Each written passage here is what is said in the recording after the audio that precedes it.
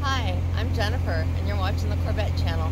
Hi everybody, welcome to the channel. This is a real quick one. I just wanted to let you know that I had found some more pictures of the C8, more interior shots and some outside shots of the car.